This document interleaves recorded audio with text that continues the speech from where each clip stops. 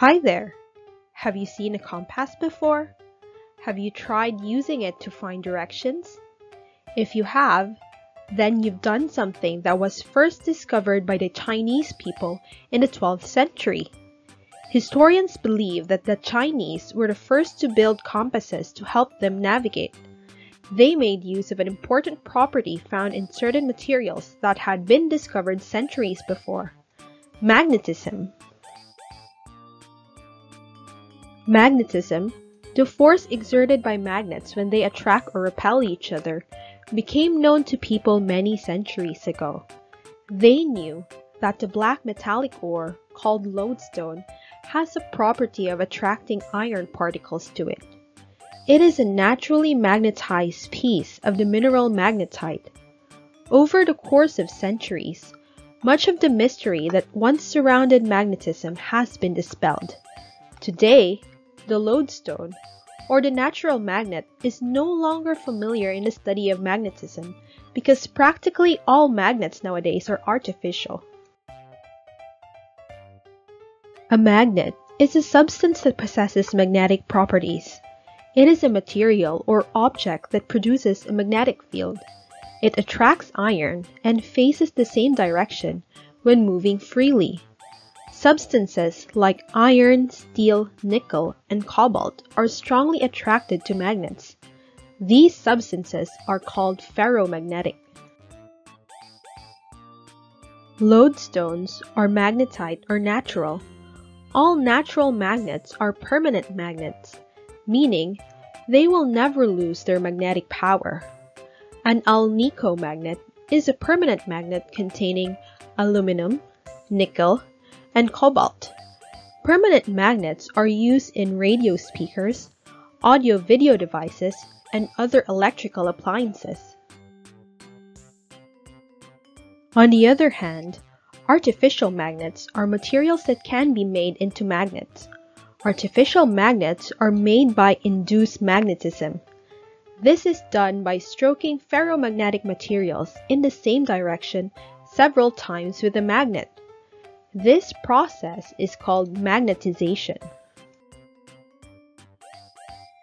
There are two types of artificial magnets: temporary and permanent. Temporary magnets are magnets that aren't always magnetic, but their magnetism can be turned on at will. Permanent magnets are those magnets whose magnetic strength never fades. Examples of permanent artificial magnets include refrigerator magnets and neodymium magnets. Neodymium magnets are the strongest permanent magnets commercially available anywhere in the world. Temporary magnets are those of soft iron that are easy to magnetize, and they lose their magnetic property very easily. An electromagnet is an example of a temporary magnet. It is a magnet that can be switched on and off. It is also used to lift heavy objects in industrial sites and in forwarding businesses. Every magnet has two poles. You cannot produce a magnet with only one pole. The areas of greatest magnetic force are called magnetic poles. The end of the magnet that points north is called the north magnetic pole, and the end that points south is the south magnetic pole. Opposite poles attract, same poles repel. This is another characteristic of magnets. There are 6 elements that can be made into magnets: iron, nickel, cobalt, aluminum, gadolinium, and dysprosium. None of these elements can be magnetized permanently. To make a permanent magnet, you need an alloy. An alloy is a mixture of 2 or more metals. The classic material for making a permanent magnet is steel, an alloy of carbon and iron. Ships use compasses to find the correct course through vast areas of oceans where no land is in sight. A ship's compass is a permanent magnet attached to a card marked in degrees that float in alcohol. Since magnets are flexible, they can be made into many sizes and shapes. There are several magnets hidden inside your house. Electric motors, loudspeakers, and television sets all contain magnets. One magnet that is easy to detect is the magnet found on the door of your refrigerator. The closer you bring two magnets together, the stronger the force between them becomes. Move them apart and the force gets weaker. If you move them further from each other, you will eventually feel no force. The force changes strength as you move within the magnet's magnetic field. A magnetic field is the space around a magnet in which its force affects objects. This is a magnetic field around a bar magnet. The arrowheads show the direction of the magnetic lines of force which come out of the N pole and enter the S pole. The concentration of the lines of force at the poles shows that the field is strongest there. On the other hand, this is a magnetic field around a U-shaped or horseshoe magnet. The shape crowds the lines of force together in between the two poles. This means that the magnetic force between the poles becomes very strong. This is also the reason why a horseshoe magnet can lift greater weights than a bar magnet. When studying magnets during the 1820s, Michael Faraday described magnetic fields through magnetic lines of force. Magnetic lines of force never overlap even when the poles of the two magnets are brought close to one another. Hans Christian Ørsted in Denmark was given a lecture on electricity to his students. He closed a switch to demonstrate the flow of current. There happened to be a compass nearby. Every time the professor closed the switch, the compass needle turned. Ørsted had then discovered that an electric current is surrounded by a magnetic field. His discovery made him conclude that a current-carrying wire produces a magnetic field. This discovery led to Ørsted's law. So what is an electromagnet? An electromagnet is a magnet that can be switched on and off. It is a solenoid with a core. The strength of an electromagnet can be made stronger by increasing the number of turns on the core. Shortly after Ørsted's discovery, Michael Faraday discovered that a moving wire through a magnetic field could produce an electric current. He then concluded that when a wire is moved through a magnetic field, a current is generated in the wire. This process of generating current by the relative motion between a wire and a magnetic field is called electromagnetic induction. At about the same time, an American scientist named Joseph Henry made a similar discovery. A current produced by a magnetic field is an induced current. When we insert a bar magnet inside a coil, current is induced inside it. Current is induced in such a way that its direction opposes the motion of the magnet. Changing the direction of the magnet changes the direction of the current.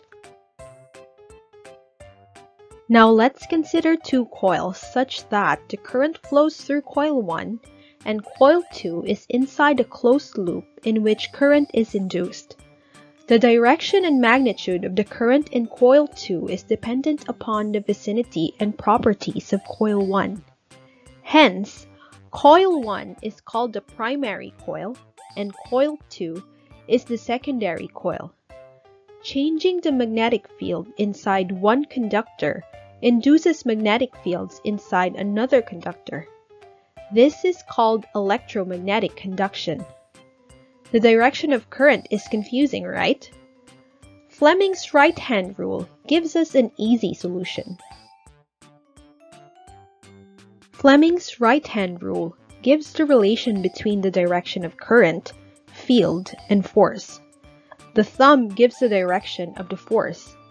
The index finger gives the direction of the field, and the middle finger gives the direction of the current. So let's see its application on how generators work. A generator operates on the principle of electromagnetic induction. A generator is a device that converts mechanical energy to electrical energy. Suppose ABCD is a rectangular coil placed in the magnetic field. The magnetic field is from north to south pole. There are two rings, R1 and R2, and two conducting brushes, B1 and B2. When the coil is rotated, we can find the direction of the current using Fleming's right-hand rule. After half rotation, CD starts moving up and AB starts moving down. Hence, we can see that the current flows in the opposite direction from DC-BA. If the direction of the current changes after every half rotation, this is called an AC or alternating current generator. However, in certain generators, the direction of the current doesn't change. These generators are called DC or direct current generators. In DC generators, one brush always stays in contact with the arm moving up and the other with the arm moving down. The difference between AC and DC generators is that the direction of current in AC generators changes, whereas it does not change in DC generators. Another important use of electromagnetism is in the electric motor. An electric motor is a device that converts electrical energy to mechanical energy, the opposite of electric generators. A motor contains a movable electromagnet. If an alternating current is supplied to the electromagnet, its poles are reversed. Where it was once attracted by the opposite pole of a fixed magnet, it will next be repelled. This process is repeated many times each second. There are many types of electric motors. Each is designed for a particular purpose or use. They all operate on the principle of electromagnetism. Now let's wrap things up. Magnetism is the force exerted by magnets when they attract or repel each other. A magnet is a substance that possesses magnetic properties. It is a material or object that produces a magnetic field. There are two types of magnets, natural and artificial magnets. Artificial magnets are further classified as temporary or permanent magnets. Opposite poles attract and same poles repel. Electromagnetic induction is the production of an electromotive force across an electrical conductor in a changing magnetic field. A generator operates on the principle of electromagnetic induction. A generator is a device that converts mechanical energy to electrical energy. An electric motor is a device that converts electrical energy to mechanical energy, the opposite of electric generators. That's all for now. See you on our next video, and don't forget to keep your minds busy! If you like this video, please subscribe to our channel and hit the notification icon for more videos like this.